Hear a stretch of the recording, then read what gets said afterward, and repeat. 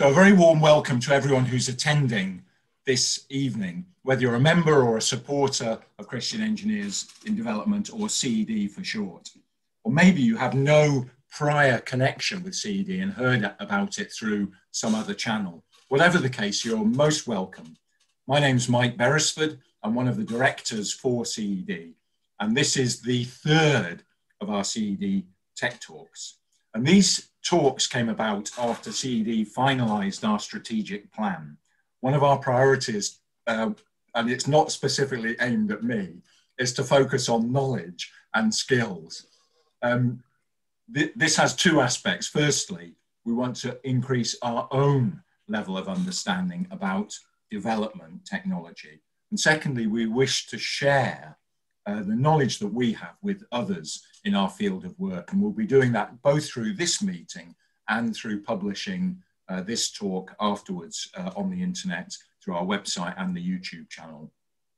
In a minute, I'm going to hand over to Jonathan Cox, who's one of our members, who's an expert on microhydro, and he's going to speak from the wilds of West Wales in a talk entitled Microhydro Technology and Opportunities. We're very grateful that you've joined us, Jono, for the time that you put into preparing this talk, and we're really looking forward to hearing what you have to say. So over to you. I think you should be able to share your screens, and I'm going to try and spotlight you as well.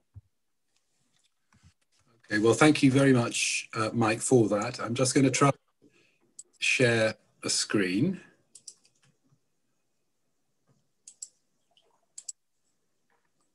And hopefully you can see that now. Yeah, it's not in slideshow view for us. It's in the... That's okay. I'll start it from the beginning. Perfect. And then just a second. Right, that's good. Okay, well, first of all, thank you, Mike, and thank you to the board of CED for the opportunity to share this presentation. It has been a little challenging to do so because the subject of microhydro is very wide, and we may have some people here, in fact I know one or two, who do have quite a lot of knowledge on microhydro, and others of you may not. So let's see how we get on. Use the chat facility as we go through. I'm now going to just quickly run through what I'm proposing to talk through. I'll start with a short introduction and what the scope of the talk will be. Then we'll look at the process of how energy is converted from water into electricity.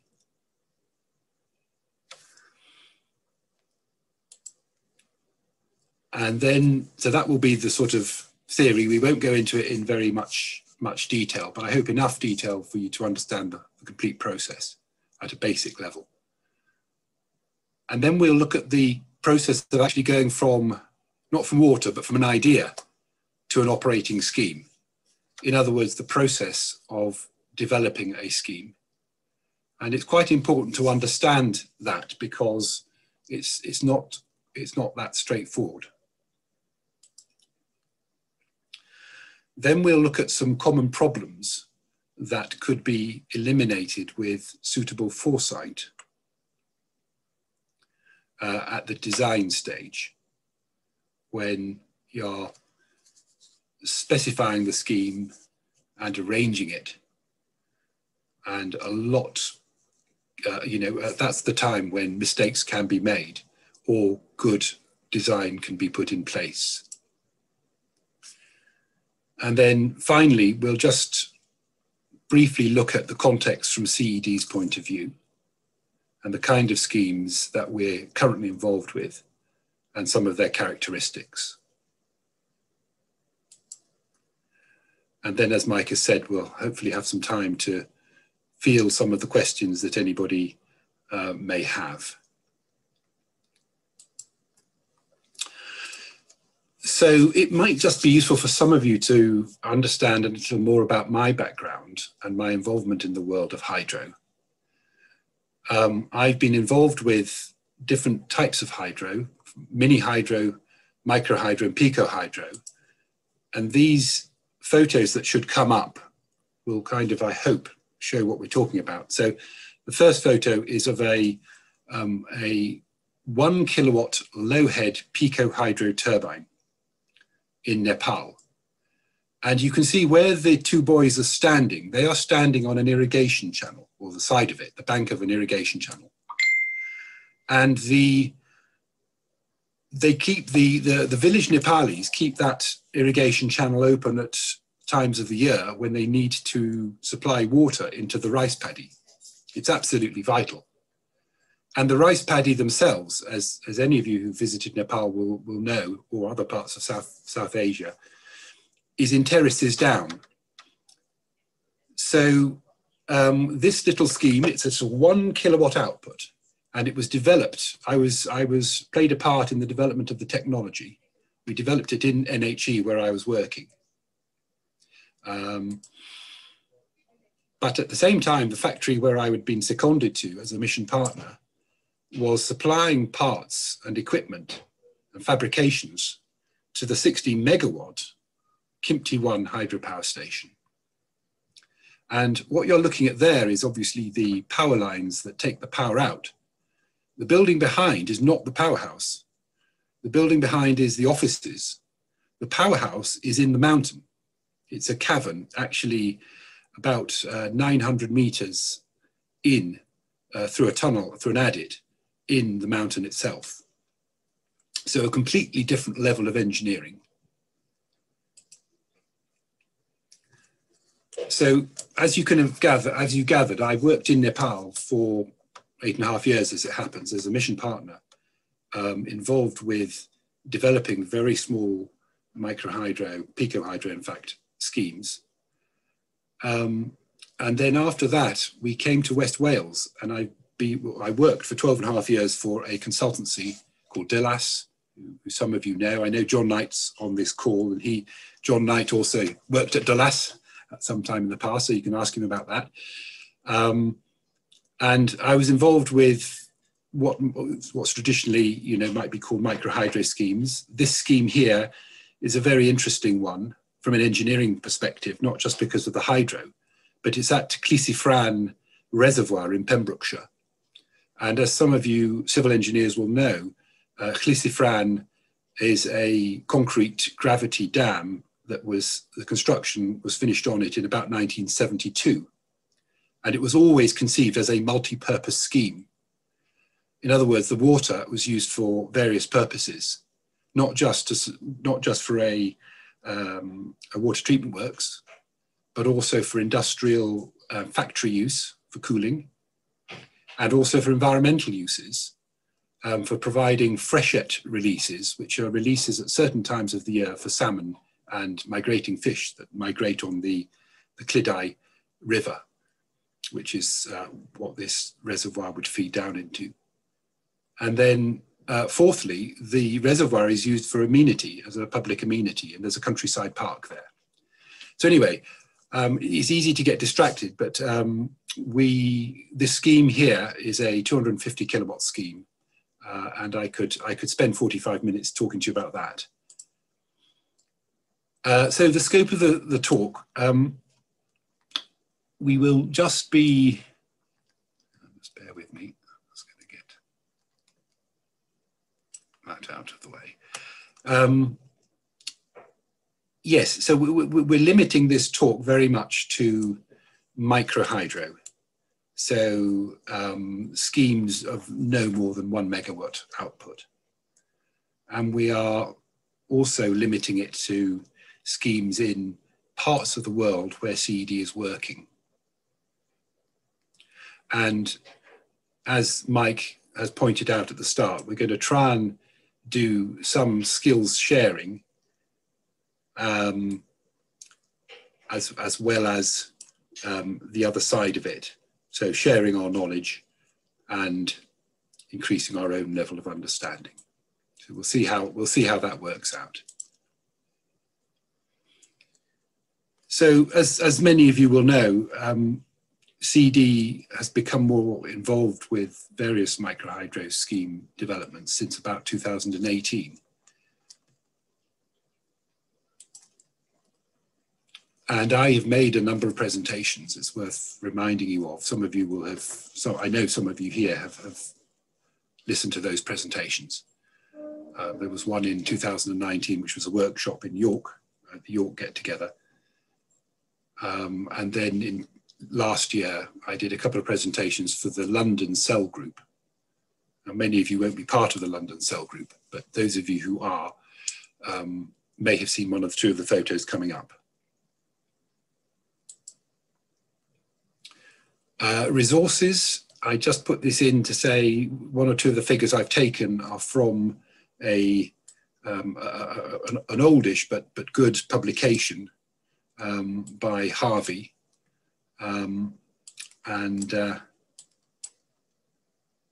Let's just see. It's called the Microhydro Design Manual. But I can advise, if anybody is interested, I can advise on a number of publications which explain various aspects of microhydro technology, and I'm very happy to do that. So now let's move to the first part, main part of the presentation. And it is that when we think about water, I mean, we need to be really, the question we're really asking is, what is the resource when we talk about microhydro? And clearly it's water. And what we're trying to do is to change some of the potential energy that you can get by storing water in a pipeline. And the greater the head, basically the potential energy is proportional to the head. You'll remember that the pressure down here, this is supposed to be the turbine, this is supposed to be the forebay from where the water's fed, and it feeds down through the pipe. The pressure of the water as it enters the turbine, or in the pipeline just before the turbine, is rho GH, density of water times gravity times the head. So that's our resource, and clearly we need to be able to measure what this head is. But actually the resource, there's two sides to it. It's not just the pressure, but it's also the rate at which we can feed the water down the pipe and through the turbine. And the actual power we can generate is a product of the head and the flow rate. Now I'm going to come back to this picture later on. But first, let's just point out a number of things that are pretty self-evident, but we need to assess the resource quite accurately, and therefore we need to have at some stage a decent site survey where we can ideally find a suitable route for the pipeline, but also survey from the intake down to a potential turbine powerhouse site. So surveying is the first thing that's critical. We also need to do some sort of hydrology assessment. And that's rather easier said than done,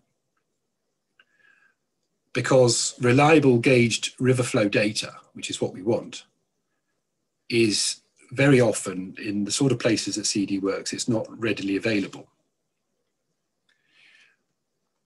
And coming back to this picture now, this, you won't be able to read it, I don't suppose, but this yellow line is pointing to Kisizi Hospital. And this yellow line is pointing to the Rubabo scheme proposed intake position. And this whole analysis, the analysis of this catchment area, was done using GIS software. And GIS software, I've discovered, and this is one of the things I want to share, is incredibly powerful. It's incredibly powerful in that it can work out things like catchment areas for you very accurately. And just to expand on that a tiny bit, some of you will know or have heard of the GIS software called ArcGIS, and that's a commercial package. It's like the Microsoft version. It's used by all the big universities and research institutions.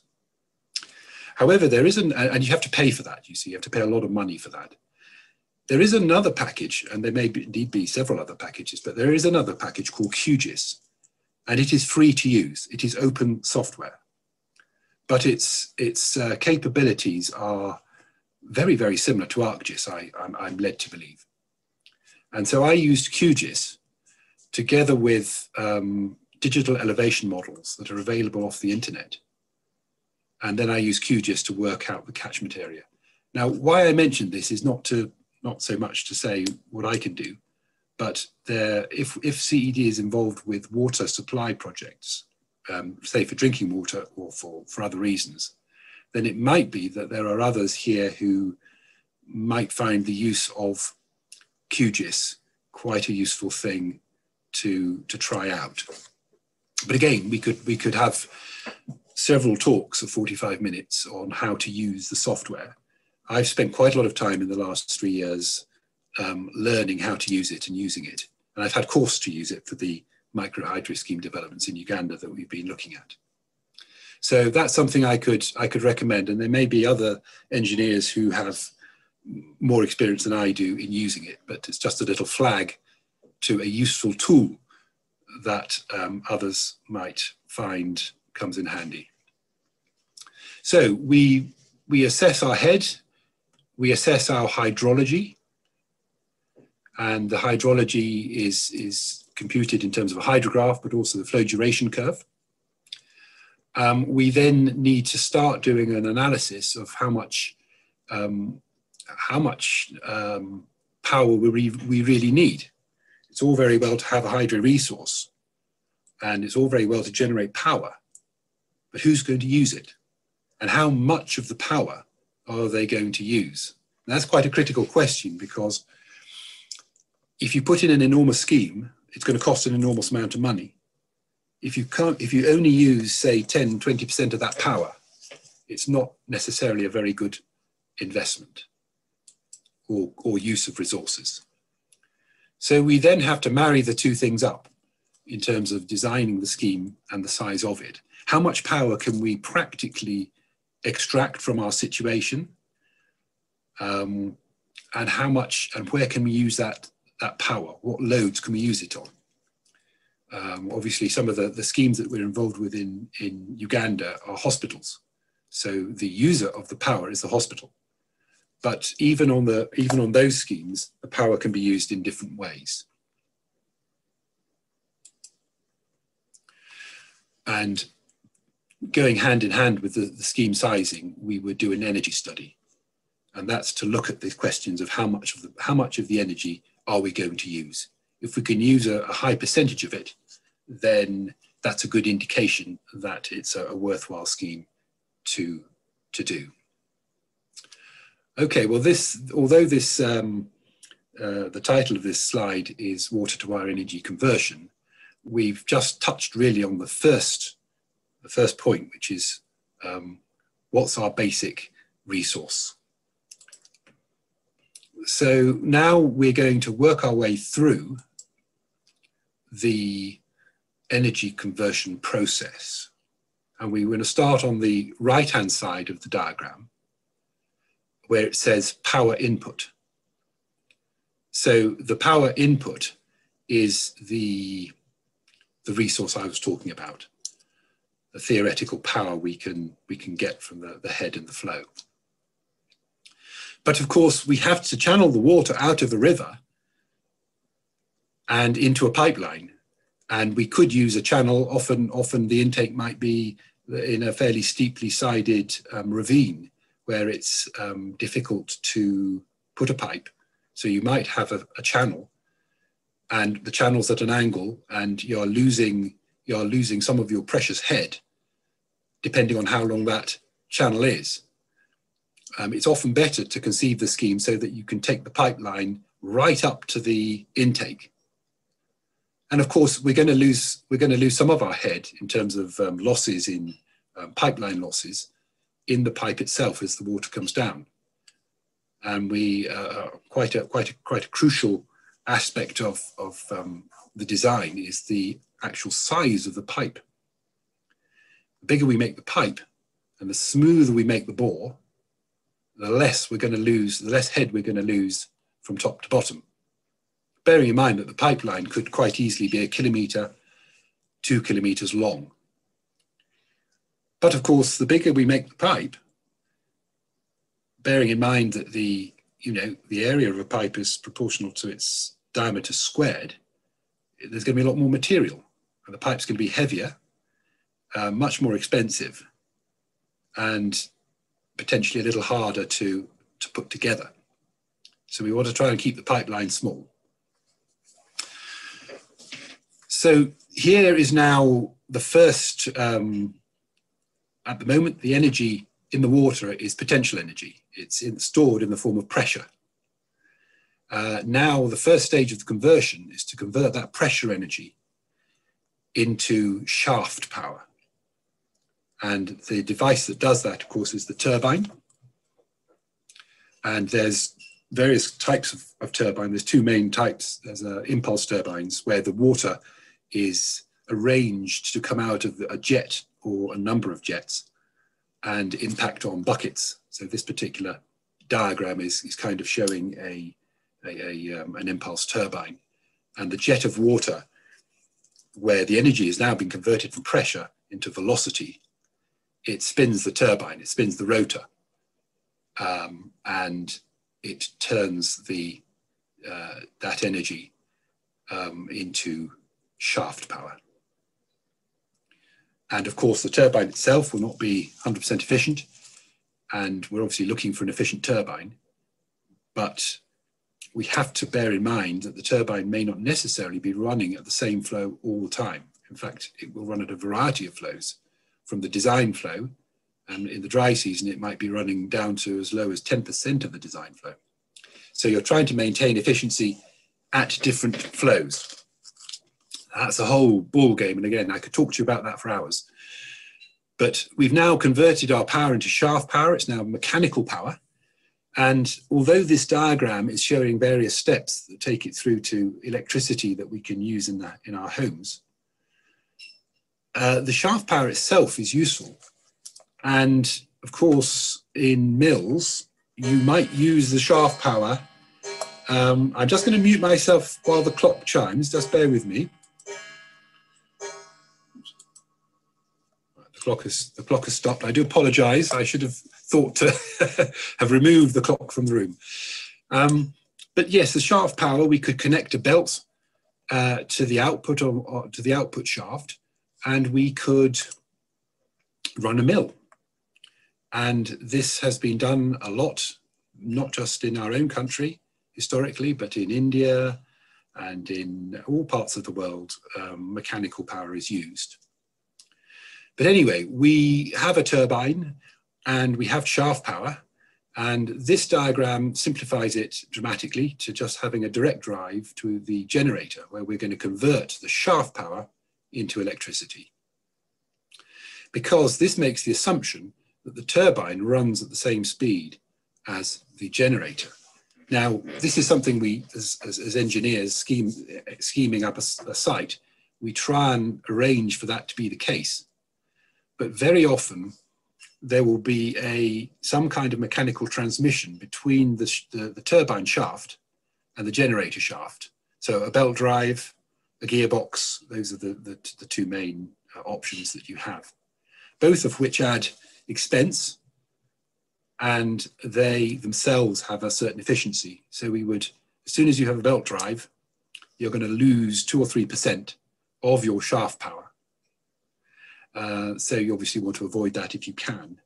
Similarly with a gearbox. You can get some very efficient belts, flat belts is what I would use, given the choice. They can be sort of 98% efficient. But anyway, what we're trying to do is now to convert the mechanical shaft power into electricity, and we would use a generator to do that. And we have two main choices: a synchronous generator or an asynchronous generator. An asynchronous generator is another name for a squirrel cage motor in reverse. And again, generators are, there's a whole science behind them. We could talk about generators for days. But let's just say that the generator efficiently, and they are at larger sizes, they're much more, you would expect a loss of 5% in a generator, not 15, for a microhydro scheme of anything more than about 100 kilowatts. They are very efficient. And modern generators that are used on permanent magnet generators, they are very, very much 95%, 96% efficient. So our generator typically for microhydro will be generating 3-phase 400 volts line to line. But our users, our load, aren't necessarily going to be down by the powerhouse, because the powerhouse has got to return the water that's passed through the turbine back into the river. Our village might be up on a hill, or our hospital might be some kilometers away, distant from the powerhouse. And so we have to take the power down to the load center or load centers, and it would be inefficient to do so at 400 volts. So we need to transform the voltage up to 11,000 volts, perhaps 33,000 volts are two common transmission voltages, or 1,000 volts is another standard transmission. And this is saying transmission losses of 10%. Well, if you were losing 10% on the transmission, you would have undersized your conductors, I think. You generally aim to minimize your losses, because of course all these losses are adding up. So our input power to what we actually end up with, this is going to end up very low if we don't take care in designing all the elements in the conversion process. And this is very much the job of the engineers, plural, involved with the scheme, because we need electrical engineers to make and transmit high voltage engineers to make sure that these cables are properly sized, so that the loss is not 10%, but maybe 1% or even less. We need hydraulic engineers to make sure the losses in the penstock are, well, I would say no more than 5%. I generally aim for about 5% loss from the intake to the turbine. And the mechanical engineer needs to arrange for a direct drive and arrange for a suitable turbine to be used that really can produce power as efficiently as possible. Industrial scale turbines, the efficiencies are well over 90%. So you wouldn't be losing 20%. You might be losing 9% only. So that's the process. And some words to go with it. What we start at the input is the head multiplied by the flow rate, as I said before, and you have to multiply it through by the density of the fluid or the liquid, which in this case is river water, and gravity. And use an appropriate value of gravity. If you're in Uganda or on the equator, I use a figure of 9.78, not 9.81 or not 9.8. So that's just a little thing, maybe not the most important. So just before we now move on to the process, I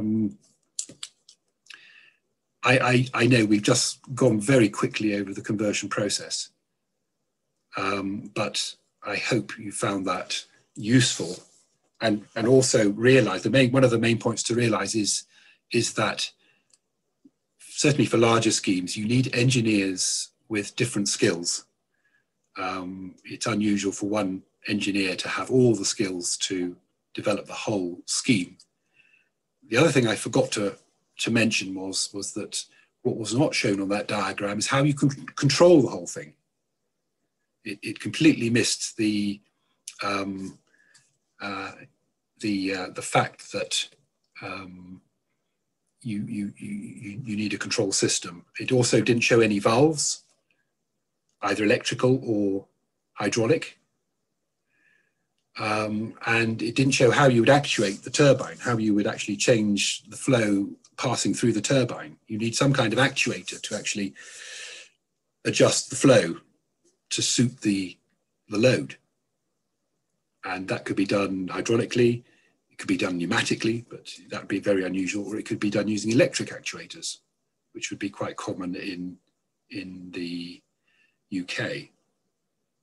So I've blithely not talked about any of the technology involved with that, or particularly the control system. But on the control system, I think the only thing perhaps to appreciate is that there's two main types of control system.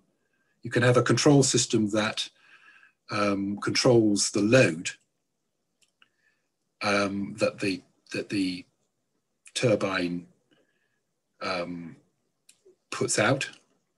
So it runs at a fixed load, and if the load user turns their lights off or turns their lights on, all that the controller does is it puts the balance of load that it's producing to, it sends the balance of the power to a ballast load. So the turbine's always producing the same amount of power, and the control system is just varying how much power is wasted, if you like, or sent to the ballast. Or you can control, the other main class of control system is where you control to flow. So as the load fluctuates, so you adjust the amount of water passing through the turbine. And by doing that, you're adjusting the output to match the load.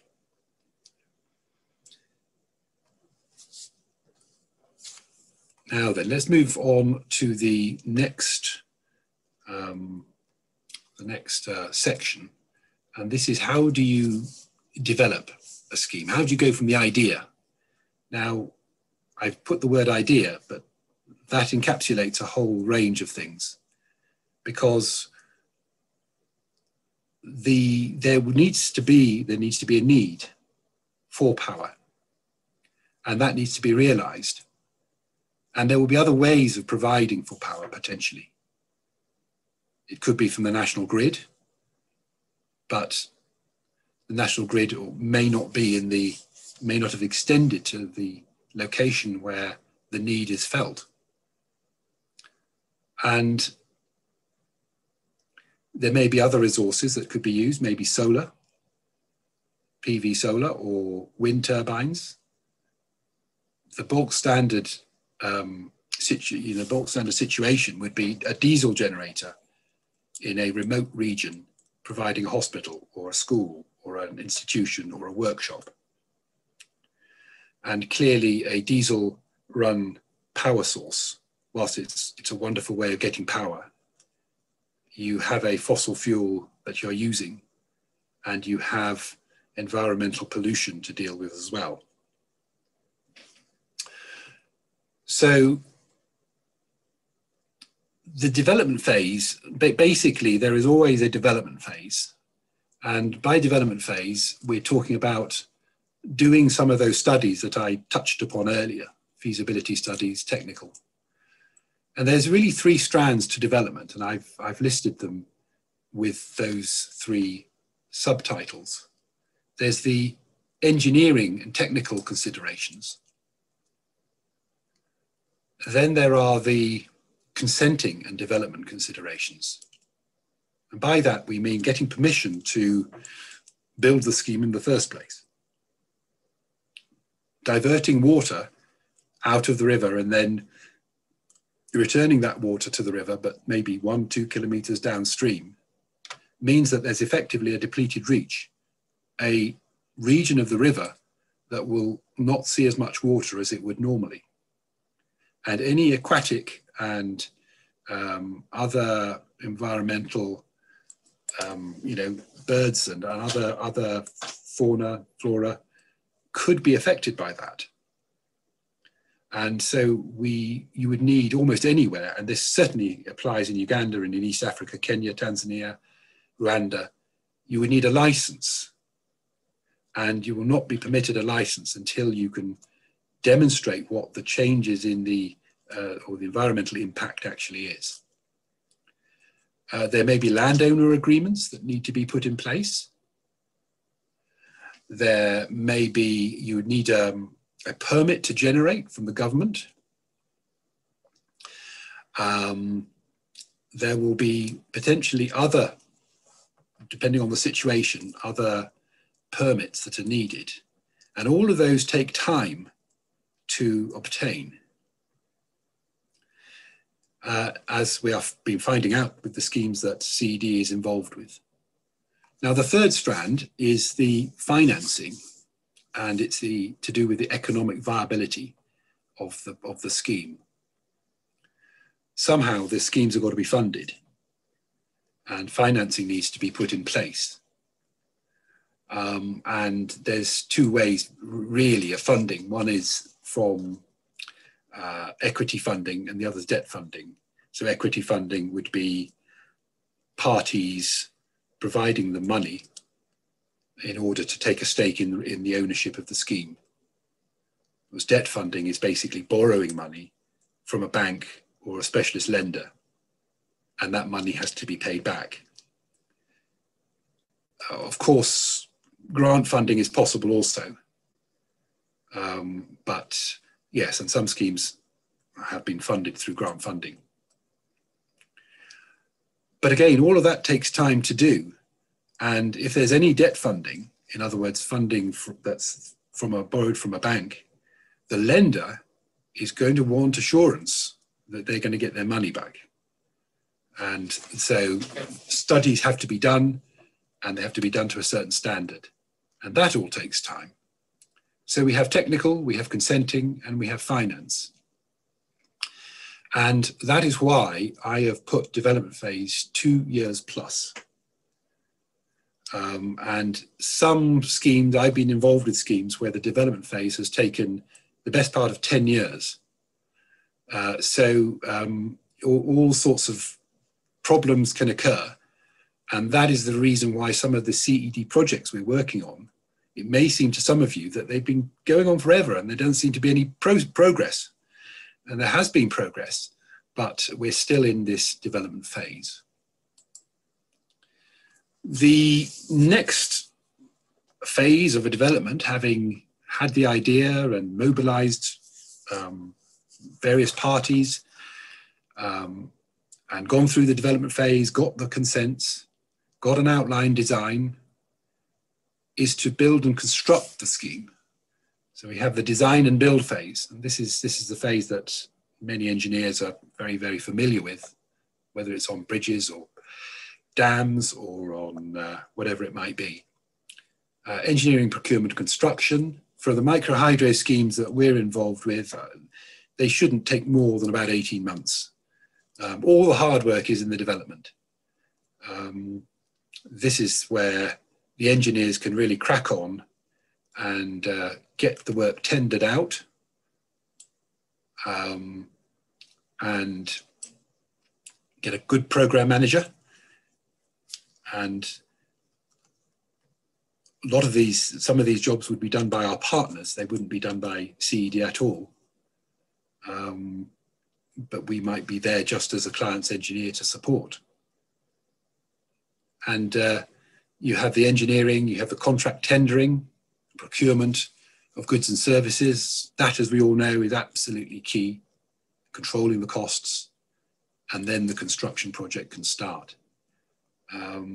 But the construction is one thing.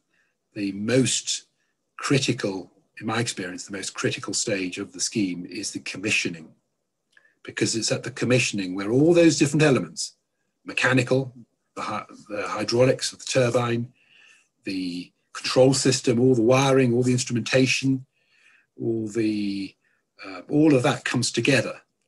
And that commissioning engineer And those involved with the commissioning, it is the most critical time to get everything working properly. And in fact, very often, the first 6 months of operation, maintenance, the actual operation phase, the commissioning is still ongoing in the form of troubleshooting, in the form of optimizing certain settings so that everything works nicely.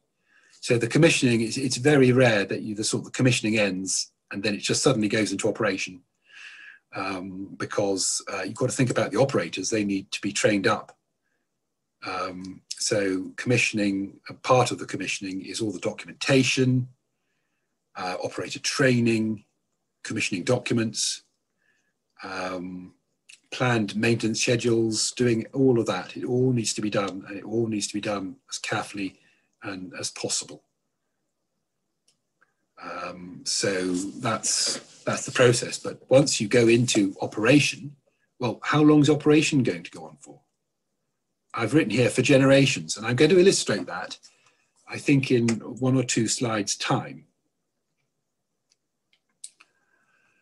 So that again, this is all very much simplified, but those are the 3 phases, and it's very helpful to try and identify exactly where you are within each phase. And then, the word that's used when the financing is all in place is, what's it called? Financial close. So when you get to financial close, it means the money is ready to be spent and you can go on to this phase. And the end of this phase is when the commissioning documents have been issued and you've trained the operators, and then you can go into scheduled operation. Right, well, this section I hope may be of interest. I'm limiting this to some problems that I have seen in the last 3 years, because if we were to go through all of the common problems with microhydro, we'd be here all night. So just bear in mind, I've just selected 4 or 5 problems that I've literally seen in the last 3 years, and I think there's much we can learn from them. And we'll illustrate each of them with an actual example or 2, but I'll just list what they are now. So the first common problem is that the people involved with conceiving and specifying the scheme have not adequately provisioned for inspection and maintenance of the pipeline itself. And we're going to look at an example from Kuluva Hospital in a minute to demonstrate that. Often people have not thought through carefully enough or designed in adequate provisions for operation and maintenance of the plant. And we're going to look at an example. In fact, every scheme I've seen in East Africa in the last 3 years, they've all suffered from the same issue, which is not to have a flow meter specified. And so we're going to look at some examples of why you should have a flow meter and how it's so useful. Often there isn't sufficient planning for the long term, and by this I'm meaning planning for the grid. We talked earlier about the fact that probably most schemes that are started because the grid isn't there in that remote place, and there's a need for power, and there's this idea that you're off grid and that the grid will never come. But the grid does come, and so we'll look at that. And sometimes when the scheme is designed, the 3 steps of the process that were in the last slide, the development, the consenting, the construction, and the operation, all work really well. They'll all be done properly. But if there isn't the governance of that asset, it can lead to problems. So we will look at that. Again, looking at Kuluva Hospital. And on all of these, I'll only look very briefly at them. And another very, very common problem is that the conditions at the intake are often underestimated. The severity of flooding the severity of landslides. And so we'll look at that. This is really a very, very important one, item 5. So let's now go to this first one, which is not adequately providing for inspecting and maintaining the pipeline. So this is the pipeline at Kuluva Hospital. Some of you may have seen this photo or have seen similar. And the problem is that there's some blockages in it somewhere. And this photo is showing an invert in the pipe. So the water flows from right to left. But as you can see, it's not actually going downhill. It's coming down the hill this side, and then it's going back up the hill this side. And then, of course, it goes down again. But that's what we mean by an invert, a section of the pipe where it's going down and then it goes up and then it goes down again. And the engineer has carefully provided a flushing point, which in fact has seized at the moment, but nevertheless, that could be sorted out. But I suspect that in this area, a lot of sand has consolidated on the bore of the pipe, and it is causing a restriction. And it may be happening at there may be other sorts of deposits on the pipe at other places. There may be other reasons for the blockage that we can't see. We can't see because we can't inspect inside. Because if we were to inspect inside this pipe, how would we do it? We'd have to, it's a welded pipe. Actually, there's not many flanges. The lengths of the welded sections are well over 10 meters, 20, 30 meters, some of them. There's very infrequent flanges. If there was another flange here, say a couple of meters up with a flanged adapter, we could remove this section and then we could inspect within the pipeline. But there is no such facility. So it's going to be quite it's going to be more of an operation to inspect and clean this pipeline. I have to balance this by saying that this pipeline has been in service for 25 years. And I believe this, I don't know, but I suspect this will be one of the few times it will have been cleaned. And inspecting in this pipe, this is from Kuluva Hospital, is part of the remediation works that's needed, as well as repairing or replacing part of the turbine to get it back into the state where it can produce the power that it should be. So, you know, there are, of course, ways we could inspect this. We could put a camera down on a robotically driven camera on wheels. You put it in at the intake and it runs all the way down, taking photos. And I've done several pipeline inspections in the UK for Welsh Water on that basis.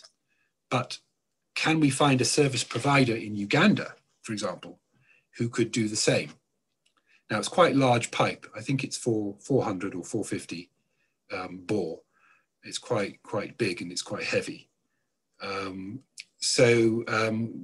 of the provisions that we could make, and that with some foresight might be made, is to provide what's called a pigging trap at the intake and allow for this pipeline to be pigged, which is a process very common in the sort of oil industry. But it's also very, very common in the hydro industry in the UK and in other parts of the world. But it may not be so well understood, or there be service providers in places like Uganda at the moment. But ideally, I'd like to pig this whole pipe. But in fact, what we'll have to do, I think, is remove some of the sections at the places we suspect most of there being consolidated material on the bore, and have a look and see. And hopefully we'll get to the right place first time. So what's the second point? Not thinking through and designing inadequate provisions for operation and maintenance of the plant. Now the example we're using here is of flow meters. And what I want to show you is the Unilever sites in Kericho, near Kericho, in Kenya. And absolutely none of these have a flow meter. Now, I don't know how clear this figure is, but what it's showing is a series of dams that run through what were originally 6 or 7 separate tea estates. They're now all owned by Unilever Trading Kenya. And Unilever Kenya Trading employ tens of thousands of people picking tea and processing the tea leaves. And this is showing you various micro hydro assets that they've got. And they're harnessing the power from each of the dams, which is a very sensible thing to do. You may not be able to read it, but this scheme here, it's a 90 kilowatt scheme, and it was built in 1928. And it still produces power. And this scheme here, 1932, 420 kilowatt. And then there's some more recent ones, quite large schemes. This is 1,600 kilowatts, so 1.6 megawatts. And they've got, and you can see the pipeline and a little powerhouse at the bottom. On this one, 740 kilowatts. That's from 1928. And then the second unit went in 1949. So they're saying here that they've got the capacity to generate 2.85 megawatts through these 9 different units that they've got in these different powerhouses. Now, I took Edwin to see these on one of my visits to Uganda. Edwin Wasinja, who's just got married.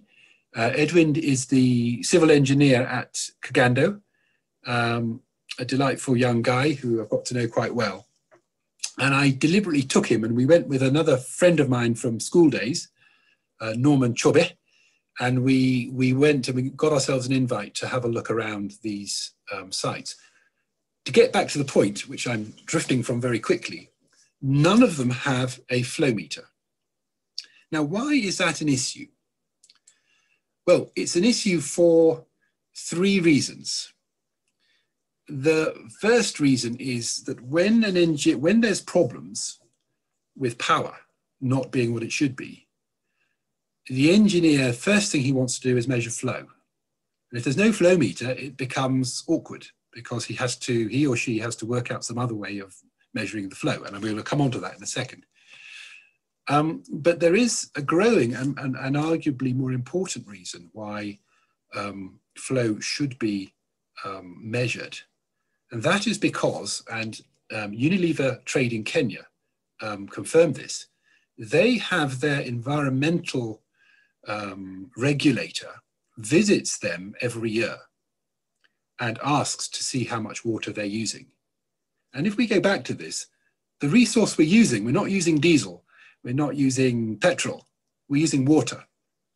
I say using, I mean, we're not actually using it. It passes through the turbine and goes back in to the river, minus the depleted reach, which, as we've noted, could be quite significant. But nonetheless, the environmental agencies want to know how much you're using. And Unilever Trading Kenya are spending a lot of money on compensation, environmental compensation in the Kericho area. They're planting trees, lots of trees they're planting. But the operator of the hydro scheme really ought to know how much water they're consuming, and making sure that the amount of water that their turbine is using is within what they are licensed to be using. Because when turbines get inefficient, they need more water to produce the same amount of power. And if you've been licensed to take, a certain amount of power, 100 litres per second, and you're using 110, 120, you're using more than you've been allowed to use. And we as Christian engineers in development need to be very careful to make sure that we respect the environment and the environmental requirements that are laid down within the projects that we work on, whether it's hydro, microhydro, water supply, drinking water, whatever. And so these are the reasons why they should have a flow meter, each and every one. And we're now going to move on to just showing you why it's not a hard thing to do. So this is typical water industry site. It's a little hydro scheme, Clubinon, 100 kilowatt scheme. I designed this scheme. The pipeline comes in, and the white bit of pipeline, that's a Siemens flow meter, mag flow meter, very, very accurate. All you need is a bit of straight pipe. It's non-invasive, so it's not as if it restricts the flow. So for this sort of application, a mag flow is ideal, but expensive. Second choice would be a ultrasonic flow meter, which is a strap-on device. It also doesn't impede the flow, and they're also very accurate. So this is what I'm talking about, a strap-on flow meter. It can be done retrospectively, provided you've got a straight bit of pipe. And the length of straight pipe upstream and downstream is quite critical, but not excessive. So it's couloir I wanted to talk about, and some of you will have seen the photos coming up, but there isn't room to retrofit a strap-on flow meter, because in this photo, this is the bank, the powerhouse is on the right, this is the powerhouse, and the pipe is in that block. So the pipe is buried, it comes through this hill, it comes in to the powerhouse. So I knew this was going to be the problem because I saw this photo before I got to the site. How are we going to measure the flow? Because I needed to measure the flow because the power at couloir, when I visited in February last year, this was one of the problems. And this is what we had to do. We had to make our own flow meter. And we essentially designed a British standard compliant broad-crested weir, which is what this is here. And you can see that it does, this upstream bend is not ideal. We really, to comply 100%, we would have needed the channel to be straight further upstream. But the actual dimensions of the box, which this black DPM is covering, it all complies with the standard. And therefore we can use the flow characteristics of the broad-crested weir, British standard, whatever the number is. And you measure the height of the water above the crest of the box, or the crest of the weir, and from that height, you can then, from the rating curve, you can see what the flow is passing over it. And bear in mind, this flow has just come out of the turbine, which is from the powerhouse. So it's a fairly old-fashioned way of doing it, but it's a pretty good way of doing it if you've got the time to put it all in. And Collins, who's one of the operators there, was very, very helpful. Collins and a couple of other guys, Patrick, they were exceedingly helpful with very, very limited equipment to get this manufactured and fitted whilst I was there. And I've titled this one a temporary flow measurement using a broad-crested weir at Couloir Hospital. It's only a temporary device, but it would just have been so much easier if there had been a place just to put a strap-on flow meter, or indeed if they had had a permanent fixture of a flow meter. They would have found out that they were low on power many years ago. It wouldn't have needed CED to come and show them that. So those are the reasons why it's important to think about your instrumentation and to think longer term, because even in Couloir Hospital, they also confirmed that the Ugandan NEMA, N-E-M-A, which is the environmental regulator, is starting to come around and saying that they want to see how much water they're using. Now, when this scheme was put in, it's quite possible it was put in without an abstraction license because it was put in 1995. And it's quite possible that the regulatory authority wasn't in a position to insist on them having a license here. But this is, it's quite an important thing. And indeed for appropriate instrumentation. Sometimes instrumentation is cut off. The reason why instrumentation is not put in is to save money. And you can imagine that putting in a flow meter, it requires some thought, but there's also a cost attached. and those are reasons why it often gets left off, as indeed do other parts of other instrumentation, which would be quite useful. So always think about your instrumentation. Think longer term. Think about what you really need. The next problem is about the fact that sooner or later the national grid is likely to reach the site, and this is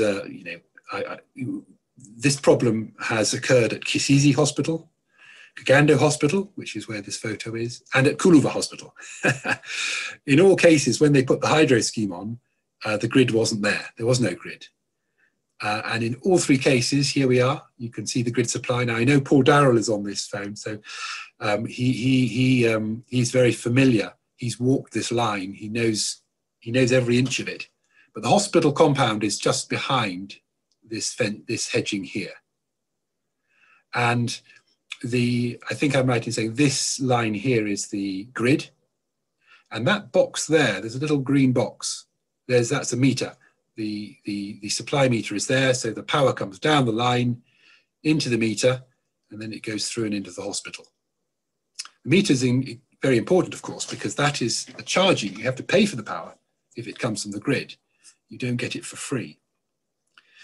But whilst Kagando is taking hospital from the grid, because they don't currently have a microhydro scheme, Kuluva Hospital is just working on its microhydro power.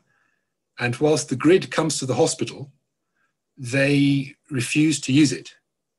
They refuse to use it because they have to pay for it. And this is another thing I'll come on to in a bit.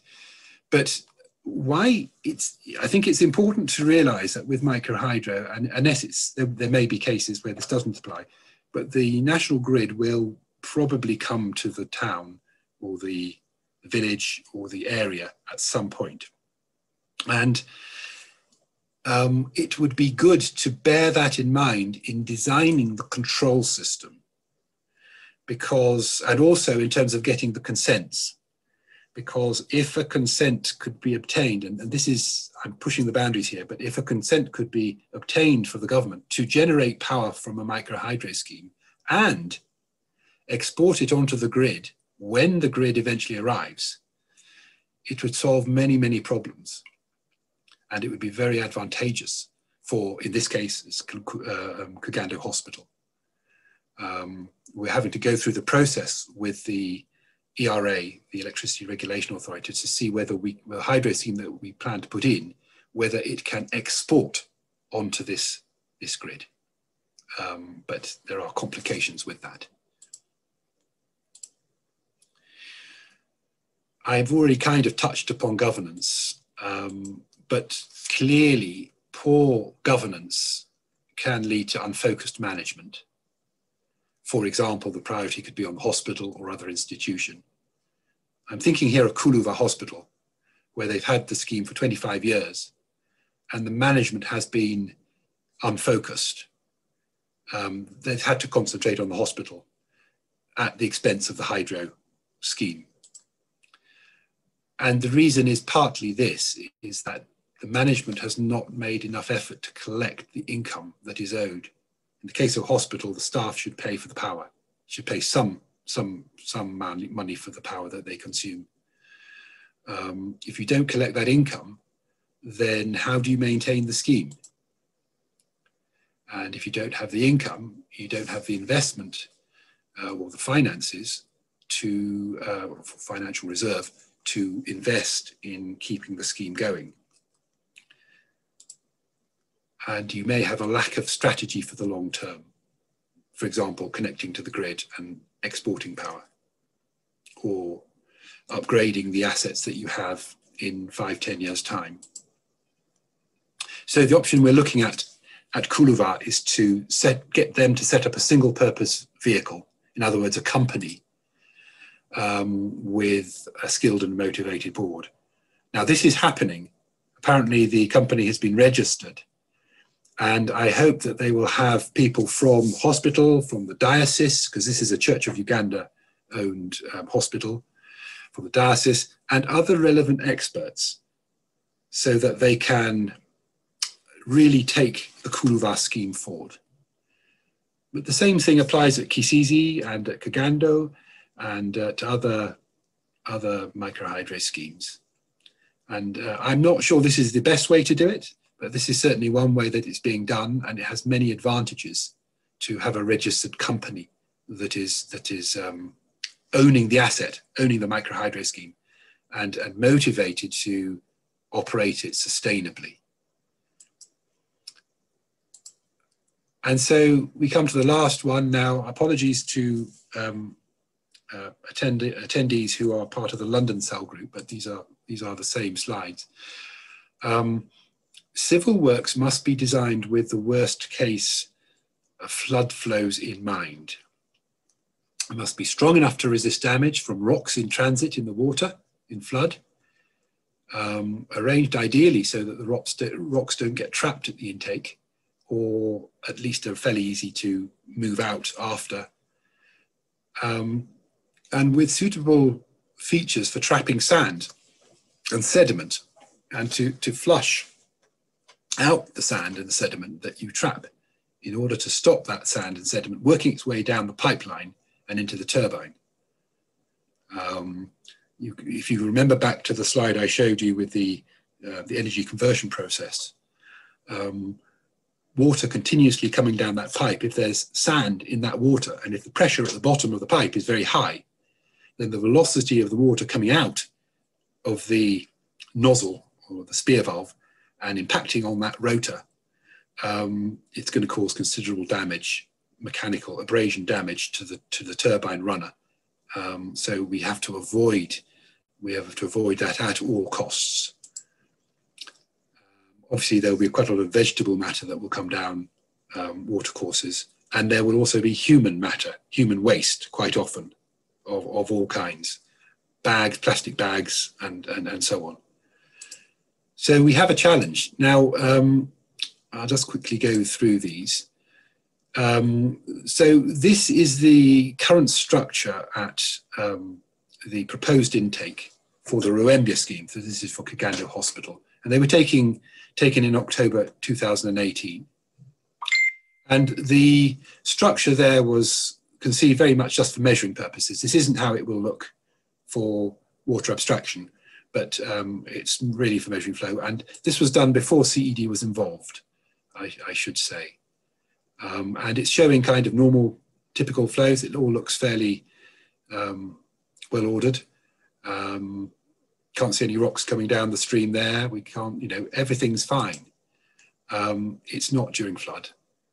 And it was constructed before CED was involved. So that's all great. So these photos are now taken in June 2020, after flooding in May 2020. And so this first shot is showing, and this is actually isn't the flood flows. It just happened to be, I would call this high flows. I suspect the peak flood flows that the water would have been going, out of the top of this photo. Because the really high flood flows, their duration is always very short. It's just a matter of hours rather than days. And you might have a series of peaks separated by 2 or 3 days if there's a week or 2 weeks of very wet weather. And this caused civil works damage. So this is later on, and you can see the reinforced concrete is damaged. This would have been a few days later or a week or 2 later. And you can see some rocks are trapped behind the weir. And you can perhaps see better.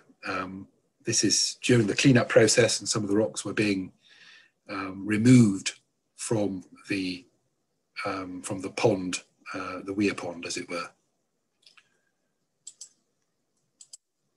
So one of the issues, this is really a civil engineering issue. The concrete was not properly specified, as I understand it. It was mixed by hand. It wasn't a a sort of a guaranteed grade, a C35, for example. It probably, well, it certainly wasn't that. So that was an issue.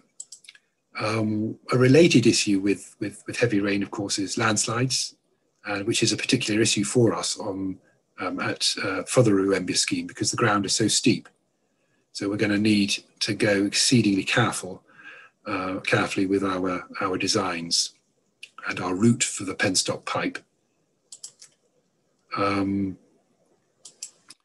And this scheme here, this photo is from a scheme called Mobuku 1. It's on the slopes of the Ruwenzori Mountains, just as the Ruembia scheme is, but just further around on the east side. It's a 13 megawatt scheme. It's quite it's been around since the 1950s or 1960s, I suppose. And this was taken again in May 2020, just after the floods. And look, it's full of sand. Well, that's great. That's what it should be. It should be full of sand, because we don't want the sand going on down the canal to the forebay and into the turbine. The problem is we can't run the turbine now until we've got rid of all that silt. And there's no flushing facility other than getting some folks in there with shovels, by the looks of things, and remove it manually. So we need to think ahead.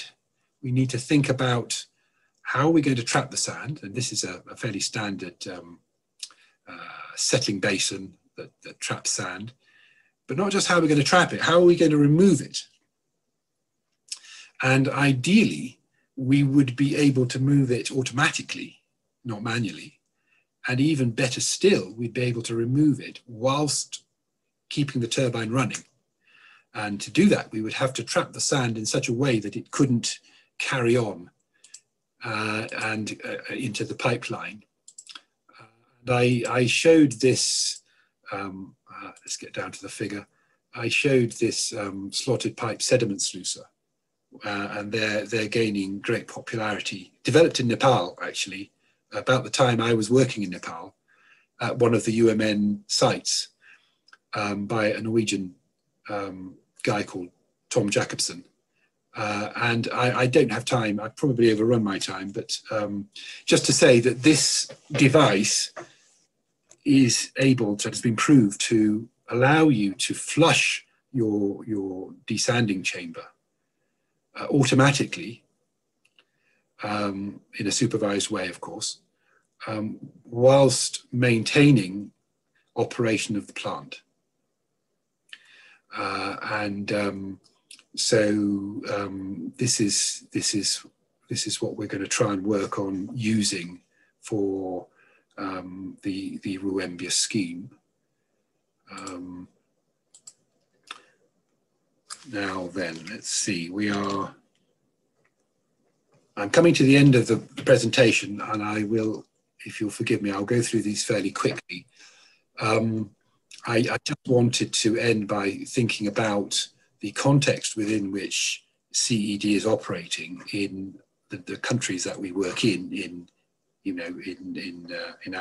Africa and in Pakistan and so on. And this kind of goes without saying, but it's worth reminding ourselves of climate change and global warming, environmental pollution, and renewable energy being useful because, of course, we are not generating CO2, anything like we would do with using a diesel generator, for example. But we can do so in a sustainable way. So that's a very good feature. As I pointed out, we're not actually using the water. Well, we're using it, but we're not. It doesn't disappear. It's staying in the river. We do have to worry about the depleted reach, but it's pretty sustainable, given that the flows that you generally take tend to be a fairly low proportion of what's coming down the river. Renewable energy does fit, and this is obviously something that galvanizes some of our clients to be wanting to use their hydro, resource on their doorstep. But the places we kind of work in are also developing in different ways, and particularly in terms of infrastructure. And we've covered off, I think, rural electrification. So national grids are expanding, certainly in Uganda, and I would suspect right through East Africa. And so we've talked about the implication of that to a microhydro scheme that might originally, when it was built, being in a very rural place, but actually 10 years later being a centre where there's roads coming through and there's power coming to as well. And strengthening regulatory structures is a good thing, actually. And that means that we have to deal with government organisations to get the permissions in order to do the scheme, rather than just doing whatever we want. It shows a country's maturity, and I've noticed that the regulatory structure is getting more organised in Uganda, for example. And it's not something we should complain about. I think it's something we should work with and encourage. For example, by making sure that proper environmental and social impact assessments are done, because that forms a baseline which is very useful for other purposes than perhaps originally intended. And of course, economic considerations come in, and really under this, I've put fast population growth and urbanisation. This is certainly happening around the Ruwenzori foothills. So there's competition for water, for example. And of course, with urbanisation comes the growing need for power. So whilst the grid comes and the grid can provide power, I think there's very much still a role for providing micro hydropower, particularly if it can be grid connected, because that helps to stabilise a grid, particularly the ends of a grid, as it were. If you see what I mean, the spur, the end of a long spur out, having generation at the end of a spur, generation or a transmission line has various engineering benefits. And it can also promote enterprise development. If you've got the power, maybe you could use it for a coffee factory, or for a mill, a maize mill, or for a workshop. So all of those become possibilities. And I see I've come to the end of the presentation. So I'm going to, if I can, I'm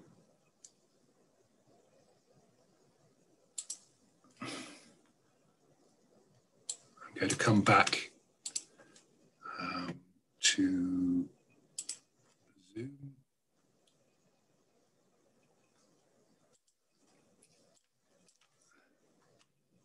Work out how to do it. I'm going to hand back to Mike.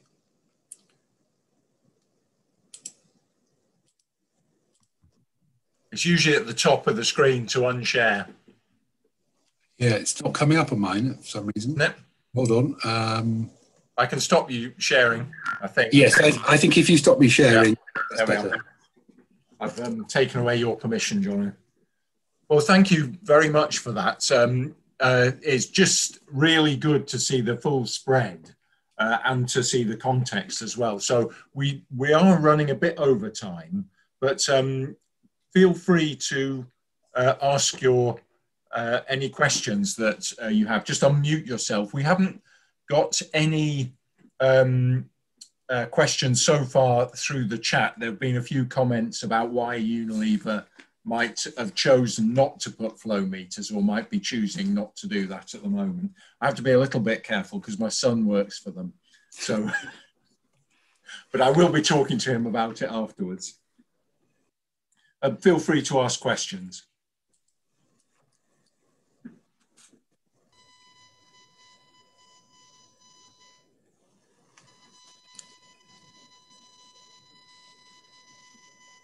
Just a comment, Jono, Thanks for a great presentation. Can you hear me?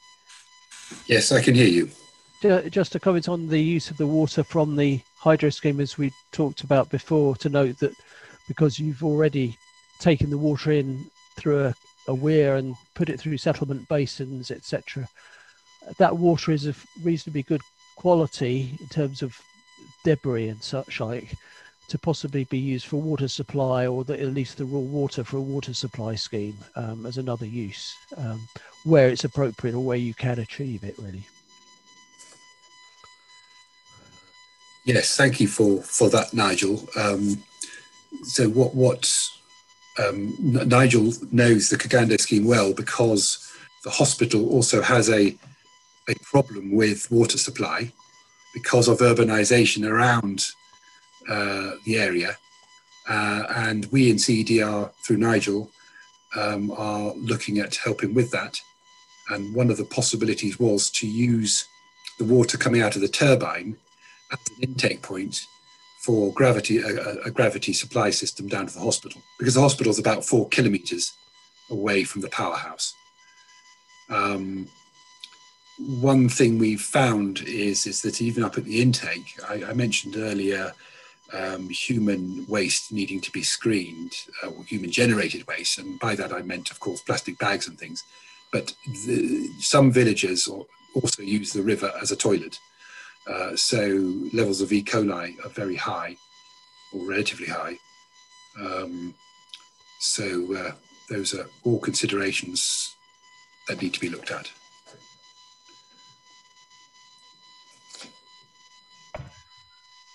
What would you consider the smallest sort of scheme to be? I know that you've worked on hospitals and the like, which are relatively large schemes, but smaller hamlets, do you think that they could also be served? Or do you think that it would be better to go solar for them? If you might remember the photo I put up introducing myself, Robert, showing the 1 kilowatt scheme. That 1 kilowatt scheme provides 22 houses, each with 3 compact fluorescent lamps, of which typically would put 1 outside where the animals are and just have 2 inside. And many parts of Nepal are very, very rural, and the grid may eventually come, but it will take a long, long time, because Nepal is so hilly and parts of it are so remote. That technology, 1 kilowatt, can do it, because it's light enough, it's simple enough to operate, it's cheap enough for it to be used in very remote places. It can come in on a porter's back or several porters' backs. It could come in on an aeroplane to a provincial centre and then be ported to wherever it's needed for a village. So one of my joys was, just hold on.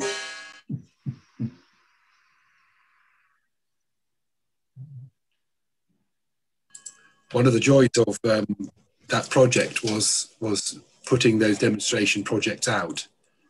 We were particularly aimed at very remote rural communities to use the resource they had, which was the kulo, which was those irrigation channels that supply their irrigation paddy fields. They're sure to keep that working, keeping water down. They need it for their very livelihoods. So to be able to engineer a very modest 1 kilowatt scheme to supply their village was a very, very good fit. So yes, you can go down, but the general rule is a lot of the engineering problems don't simplify down with size. And so the bigger you get, generally you get better economies of scale. But there are ways to do it. And I'm very willing to tell you more about the Pico Hydro. I was going to ask Jono whether the flows in that Nepali situation are year-round or are they seasonal? Very good question. The in Nepal are highly seasonal. Nepal weather is characterized, like all of South Asia or in the Indian subcontinent, as being, you have the monsoon. So from, when does it start? End of June, the monsoon starts, and then it just rains solidly all the time, feels like, for 3 months. And then it ends about sort of mid-September, end of September. And then the weather's absolutely beautiful. The rice paddy is planted out, but from a hydro point of view, it's less than ideal, because you have all that water, but not for that long. There is a shorter range. You do get some rains around after Christmas occasionally in certain places. And of course, some of the rivers are glacier fed, or what's left of the glaciers. But with the pico hydro, they take very relatively small amounts of water, and you can use that water again in paddy fields lower down. So the main rivers certainly don't dry up, but the flow in a typical main watercourse can be 1,000 times what it is normally during a monsoon. That's the sort of difference in flow, just a kind of a rough figure of order of size. 1,000 times as much water comes down in a monsoon flood than in normal times. Thank you. I think I interrupted somebody who was about to ask a question.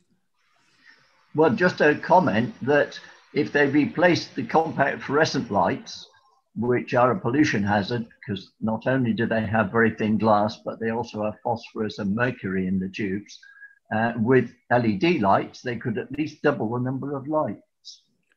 Yeah, at the time that those were put in, we're going back, Paul, to 2001, 2002. So they didn't exist. They didn't exist, exactly. But what we did try and do, Paul, was we had a choice of CFLs to use. We could use in Nepali, they call them nakali, so the copies made in China. Very, very low cost, but with a lot of harmonic noise in them. And very sort of, the characteristic is not just resistive, it's, horrible, a lot of spiky noise on it, which caused interference with other things. Or to get the sort of, Philips CFLs made in China, and they cost 4 or 5 times the amount, but they were brilliant. They lasted a lot longer. But yes, of course, today we could make that 1 kilowatt go way, way further by using LED technology.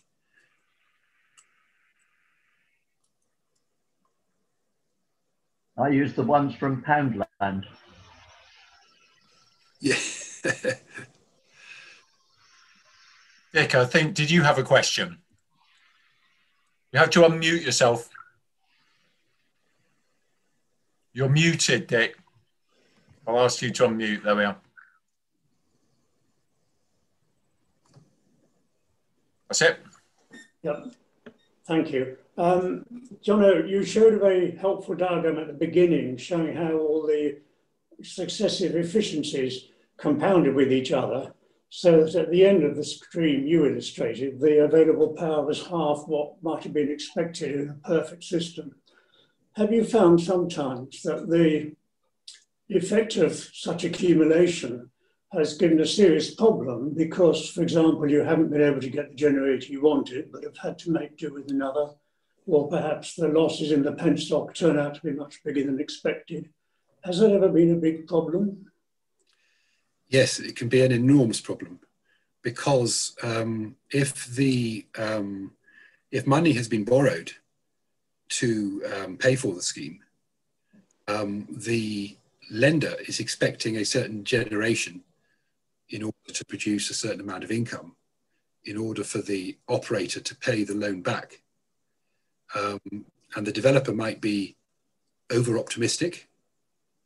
I'm sure no CED engineers are over-optimistic. We all should be fairly conservative.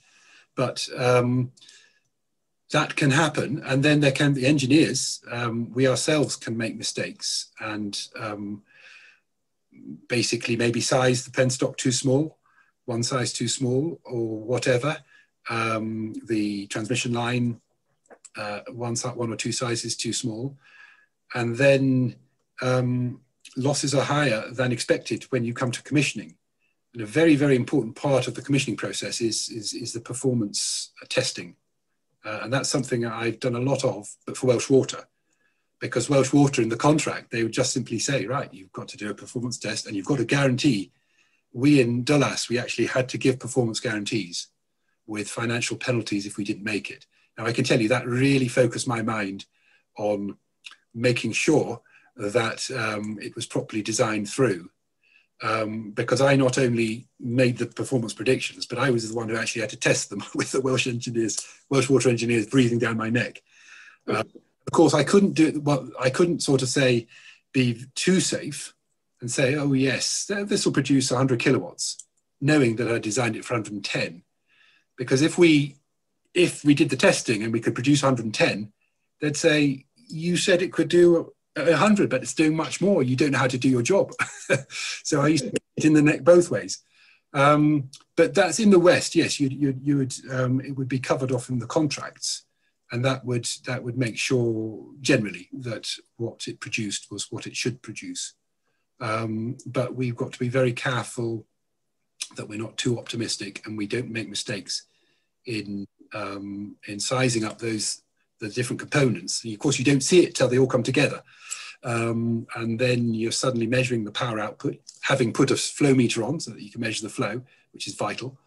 And then you can see what you really, have got.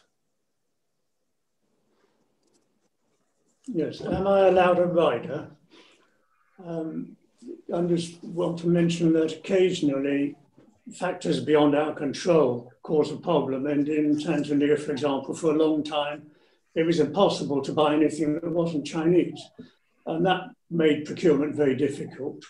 Another thing that happens sometimes is that somebody else you can't control makes an engineering decision without realizing it. And for example, installs a plastic pipe instead of a metal one and doesn't realize that the diameter is measured outside instead of inside. Have you had that kind of experience? Yes, I find one of the biggest problems is that these things are expensive. And in the early days, during the development phase, one of the first questions that the sponsor or the developer asks is, what is the budget for this? And it's very, very difficult to give a budget accurately because, and the human nature is always to underestimate the true costs. How do you do the budget? Because you haven't designed it. You only got an outline design, and that's subject to the permissions. The permissions, the regulating authorities may force you to change things. The developer may force you to change things and make unwise choices. But the best way of budgeting, as I'm sure most of us know, is when you get tendered costs. Well, you can't get to tendered cost until you've got a drawing which is for construction, and you can drawing for construction until you've started the design and build process. So it's all very, it tends to be quite difficult, and you need to allow contingency. But there is always that balancing act between getting it specified properly, but not overdoing it so that there's unnecessary cost. And it's a challenge. That's why it's sometimes good to have a peer.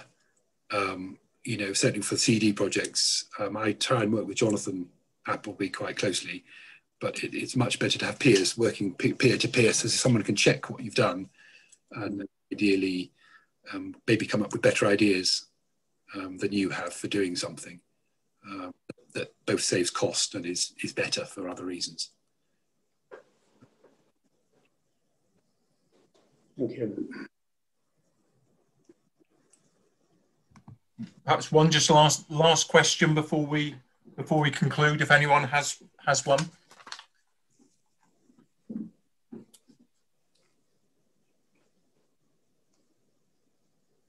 If you have one, you need to unmute your microphone. Okay, I think if I take it, that's a no from everyone. Just a quickie. Oh. Just a quickie, Michael, at the beginning.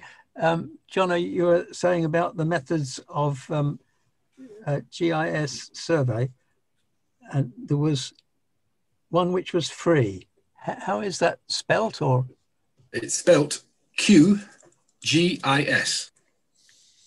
thank you. And it is used by, I was put onto it by a friend from church who's a lecturer in the geography department at Aberystwyth University. And he said to me, why don't you use QGIS? And he trains his students using QGIS.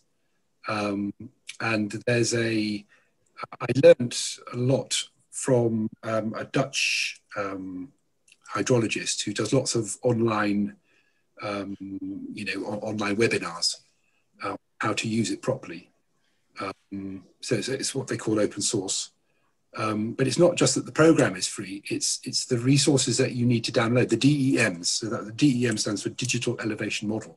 You can get DEM for literally anywhere in the world, and you can download it from NASA for free. So you download the right DEMs, and you then get QGIS to process those digital elevation models. Typically what we want to know is the catchment area. And it's quite a long process, but it's you can then calculate, once you know the catchment area, you can use rainfall gauge data, river data from a gauge station quite a long way away from where you are, where you want to know it. And you can ratio on catchment area and one or two other things to get a pretty good starting point as to how much water you've got. I think I sense another CED tech talk coming up on QGIS, because with a lot of things like measuring catchment areas, it's quite old-fashioned really in terms of getting a map and then drawing where the watershed is and then break it into squares or estimating it. So it sounds very good for that. So I like the sound of that. So another tech talk coming up in the next series, perhaps. Robert, you gave the game away that you might have some knowledge of it. So you might be somebody we turn to or your friend at Aberystwyth. We'll be looking for an expert on that. I might pass you on to...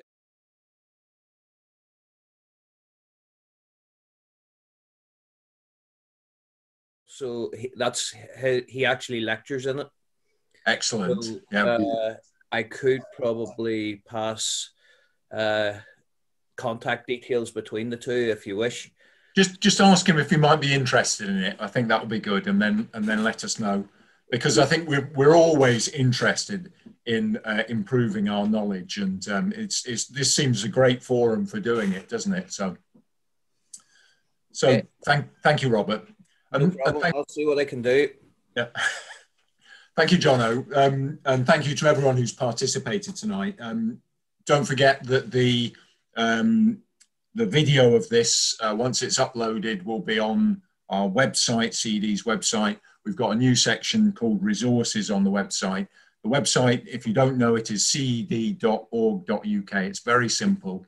And just a reminder that our next talks, we've got one on Monday, the 8th of February, which is with Philip Tibendarana, who's our part-time engineer in Uganda. And he's going to be speaking on, bringing a Ugandan perspective on development. And then our last one on Monday, the 8th of March, is going to be Jonathan Appleby talking about engineering in disasters. So thank you. I'm going to stop the recording.